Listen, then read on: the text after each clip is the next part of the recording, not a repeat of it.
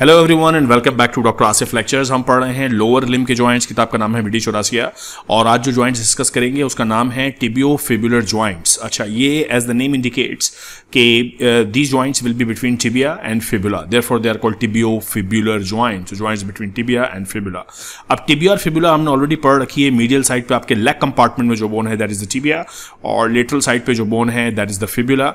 ये दोनों बोन्स आपस में मुख्तलिफ पॉइंट्स पे जॉइंट बनाती हैं for their stability and to provide a little bit of movements as well. But इसका मेजर जो फंक्शन है इन दोनों बोन्स के दरमियान जॉइंट्स का, उसका ताल्लुक हमारी मूवमेंट या लोकोमोशन से नहीं, उसका ताल्लुक स्टेबिलिटी ऑफ डिफरेंट स्ट्रक्चर से है, वो भी हम देखेंगे। ये दोनों बोन्स आपस में 3 पॉइंट्स पे जॉइंट बनाती हैं। एक हम कहते हैं सुपीरियर टिबियोफिबुलर जॉइंट जो ऊपर की तरफ बनता है, एक बनता है नीचे की तरफ which is called inferior tibiofibular joint, and the other one is in the middle which is called the middle tibiofibular joint. So there are 3 different types of joints between tibia and fibula. So tibiofibular joints जो हैं they are total 3 in number and they are between obviously tibia and fibula. ये बात यहाँ लिखी हुई है। At 3 places they articulate: superior जो मैंने आपको बताया ऊपर की तरफ, middle जो मैंने आपको बताया दरमियान में, and then the inferior tibiofibular joint. तो one by one तीनों को डिस्कस करते हैं। इन तीनों joints की blood supply, nerve supply, इनके functions आइए देखते हैं। So first of all, superior tibiofibular joint. Now, this particular tibiofibular joint is a synovial category of the joint of plane variety. ठीक है, synovial joints जब आपको पढ़ाए थे तो different types of उनके ball and socket, plane variety. But the point is that this joint जहाँ पर superior part पर जहाँ tibia और fibula आपस में मिल रहे हैं, ये they are covered with the synovial membrane. That's why they are called synovial joint. Okay, it is formed by articulation of a small, rounded, flat facet present on the head of the fibula. So the head of the fibula, if you remember the head of the fibula, it's a rounded head of fibula. So there is a facet available to articulate with the neighboring bone which is the tibia. So एक articulating जो part है वो fibula के head पर है and on the lateral condyle of the tibia, और इसके साथ में यहाँ पे tibia मौजूद होगी तो tibia का जो lateral condyle है, these two surfaces make the superior tibiofibular joint. ठीक है, अच्छा इस joint में कौन सी movement possible है? वो it performs very little bit of gliding movement या rotatory movement इसको कह लें, जिसपे head of fibula जो है basically rotate करता है, और ये मूवमेंट काइंड ऑफ हमारी लोकोमोशन में हेल्प नहीं कर रही होती, but it is important for stabilization and adjustment of the ankle joint. सो नीचे यहां पर जो एंकल जॉइंट बन रहा होगा, उस एंकल जॉइंट की एडजस्टमेंट में ड्यूरिंग वॉकिंग, ड्यूरिंग स्टैंडिंग, ये फिबुला बोन थोड़ी बहुत रोटेट करती है इस जॉइंट पर, superior tibiofibular. That's the only function of superior tibiofibular joint. ठीक है, the bones are United bye a fibrous capsule which is strengthened anterior and posterior ligaments होते हैं। These ligaments are directed forward and laterally. The cavity of the joint may communicate with the cavity of the knee joint through a popliteal bursa. And it is referring to the diagram of chapter number 2, diagram number 2.4. So let's see this diagram. So this is diagram 2.24. So if you see all this is the leg compartment. ये bone tibia है, ये bone fibula है, and this is the superior part. So fibula के head पे ये facet मौजूद है और tibia का lateral condyle है. So ये मिलकर यहाँ जो joint बन रहा है, this is called the superior tibiofibular joint. Okay, so that's pretty simple. It is at the superior articulating surfaces of tibia and fibula.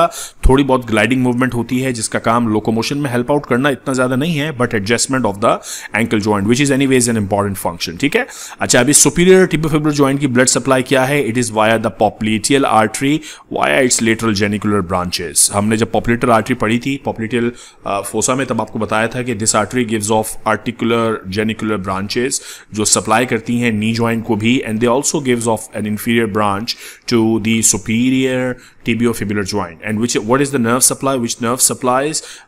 It is branches to the popliteus, also supply to this particular joint, and recurrent genicular. ये आपने नाम याद रखने हैं। This is the nerve supply of superior tibiofibular joint. ठीक है, अच्छा फिर मिडल है, यानी मिडल में ये दोनों bone, so if this is tibia है, दिस इज फिबुला है, तो बीच में ये आपस में कैसे कनेक्टेड होते हैं? In the middle they are basically connected bony connection नहीं होता, it is connected via the interosseous membrane. So interosseous membrane का कॉन्सेप्ट आपको पहले भी मैंने जब टिबिया और फिबुला पढ़ा रहा था कि that's a strong modification of deep fascia which connects the two bones. ठीक है, तो it's a very very strong connection via the interosseous membrane. It is attached to the interosseous borders of the two bones. अब lateral side पे जो fibula है उसका भी एक interosseous, so if this is fibula, इसके इस साइड पे there is an interosseous border, and if this is tibia, इसके इस साइड पे there is an interosseous border, और इन दोनों इंट्रोशियस बॉर्डर के बीच में ये मेम्ब्रेन होती है, that is called the interosseous membrane. और इस जॉइंट को बेसिकली हम कहते हैं, this is called the middle tibiofibular joint. ठीक है, it is wide above and narrow below where it continues with the interosseous ligament of the inferior tibiofibular, ये भी हम पढ़ते हैं थोड़ी देर में. It represents a large opening at the upper and. इस मेम्ब्रेनस कनेक्शन के ऊपर एक बड़ी ओपनिंग होती है ऑब्वियसली, जिसमें से ब्लड वेसल्स, नर्व्स, ये सब चीजें गुजरती हैं. सो ओपनिंग होना जरूरी है, जिसमें से anteriotibial vessel, to be very particular, it passes on, and a much smaller opening near the lower end is also present for the passage of the perforating branch of the peroneal artery. So they're talking to look at figure 2.24. So if you look at figure 2. In fact, not 2.24, or yeah, 2.24. So let us have a look. Yeah, so this particular diagram and also this particular diagram. So both these diagrams are relevant and important. So this is tibia here, this is fibula here, and this green bit is the introitious membrane. ये देखें, in the upper part there is an opening for anterior tibial vessels. In the lower part there is an opening which is the perforating branch of peroneal के लिए एक रास्ता बना हुआ है. So this particular green bit is a connection between tibia and fibula. All of this is called the middle tibiofibular joint. ठीक है, अच्छा, अब इसके relations important है. Anteriorly इस membrane के क्या क्या चीजें हैं और posteriorly. So now is figure 8.4. So if you look at this, ये this bone is tibia, this bone is fibula. इनके बीच में ये जो green bit नजर आ रहा है, that is the introitious membrane, या इसको हम नाम देंगे middle tibiofibular joint. Okay, अब इसके सामने फ्रंट पे क्या क्या मौजूद है? एंटीरियर टिबियल आर्टरी मौजूद है, टिबियालिस एंटीरियर का ओरिजिन है, muscles extensor हेलोशियस longer. So all these structures are present on the anterior side. So remember the anterior relation. And posteriorly there is tibialis posterior and flexor हेलोशियस longus. Blood supply is via the anterior as well as the posterior tibial artery, यानी जो interosseous membrane है उसकी blood supply in दोनों arteries से है. यानी जो interosseous membrane के आगे से आर्टरीज गुजर रही हैं, एंटीरियर टिबियल वेसल्स, वो भी सप्लाई करती हैं, as well as the posterior tibial artery. Okay, and nerve is via the nerve supply to popliteus. काम क्या है जी? Middle tibiofibular joint का या introitious membrane का.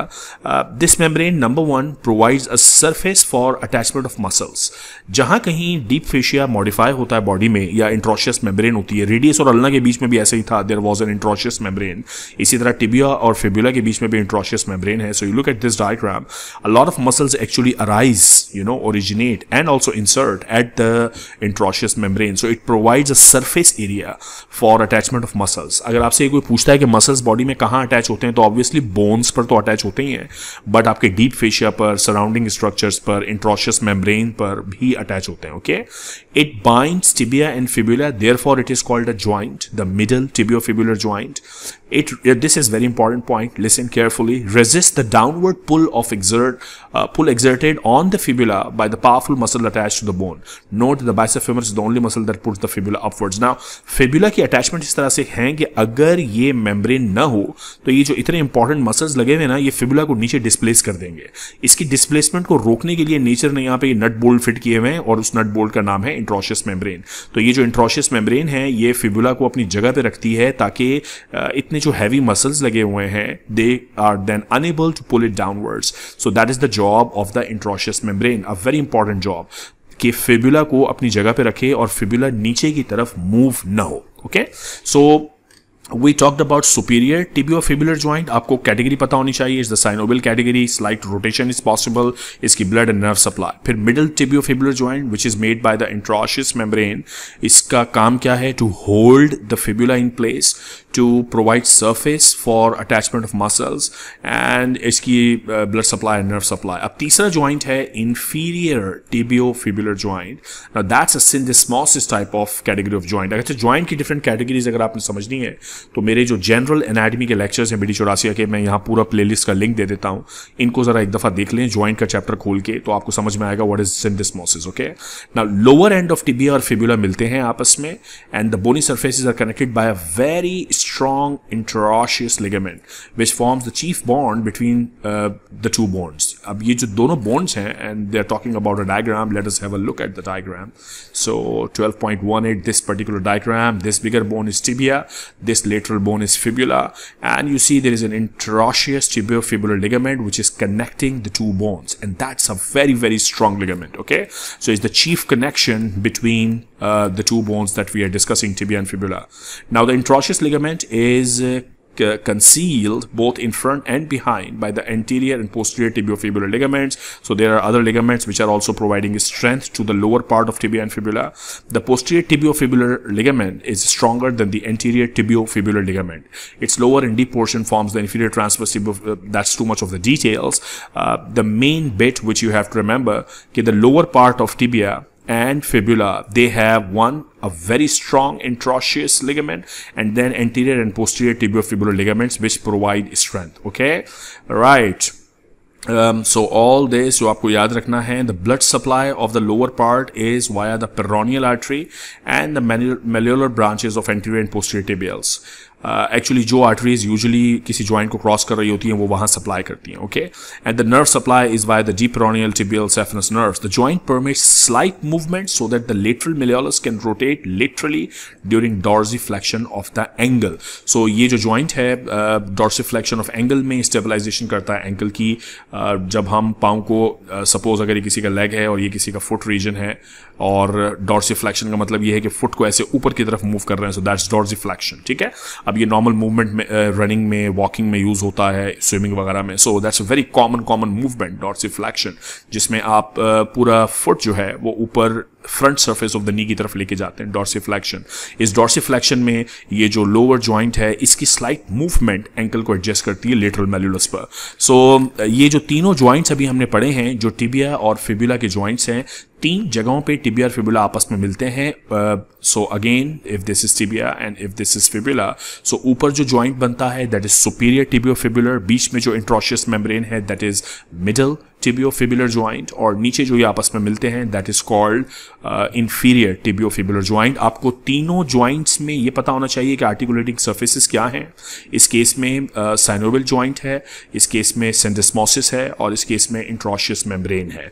आपको इन जॉइंट्स पर मूवमेंट्स पता होनी चाहिए, इनकी ब्लड सप्लाई और इनकी nerve supply. So that is all about the tibiofibular joint. A short but important video. सो इस वीडियो को गौर से सुनिए, समझिए, फ्रेंड्स के साथ शेयर कीजिए. अगर आपको वीडियोस पसंद आ रही हैं इस चैनल पे तो प्लीज इस चैनल को सब्सक्राइब कीजिए. आपसे मुलाकात होगी अगली वीडियो में बहुत जल्द. तब तक के लिए अपना ख्याल रखिएगा. Take care of yourself.